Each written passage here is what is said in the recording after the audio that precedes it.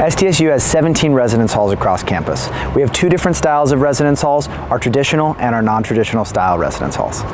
Ben Reifel Residence Hall is one of our non-traditional style residence halls that houses approximately 250 students on 4 different levels. This is a room in Ben Reifel Residence Hall. This is also typical of what you would usually find in any of our non-traditional style residence halls.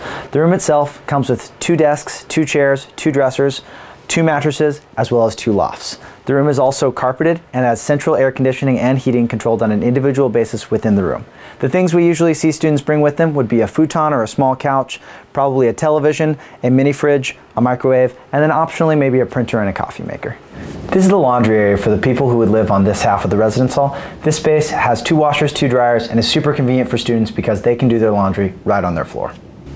Ben Reifel Residence Hall also has our pod-style restrooms, which would mean that there would be a space like this with 2 showers, 2 toilets, as well as 2 sinks that's shared by about 6 to 10 people on each floor. Right now we're on the girls' side of Ben Reifel Residence Hall. This is the common area space that would be shared by about 20 to 30 girls that live on this side of this hall. The common area space itself includes a fully functioning kitchen that has a stove, microwave, sink, fridge, freezer, as well as a large amount of cabinet space just for resident use.